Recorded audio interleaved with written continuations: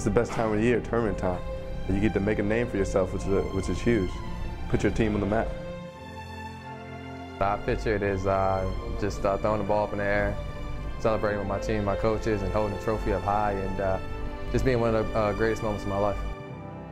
Imagining winning an ACC championship in the tournament is, I think, what every kid kind of grows up imagining.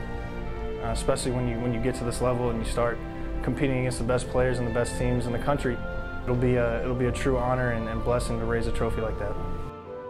You always picture that last-second shot and you having the ball and you're counting down 3, 2, 1 in your head, and then all of a sudden it goes in and you go crazy even though there's no one really watching.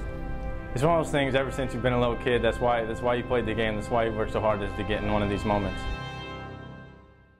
It was first founded in 1837 and called Marthasville, but shortly thereafter the name was changed to Atlanta.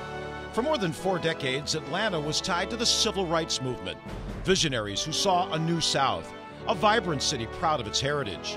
It is a city that believed in peace and opened its arms to the world in 1996, hosting the Olympic Games. 6 times the ACC tournament has come to the Peach State. The first was in 1983 and the last just 3 years ago when Duke beat Florida State. This week, 12 ACC institutions and their fans made their way to Atlanta for the 59th ACC tournament.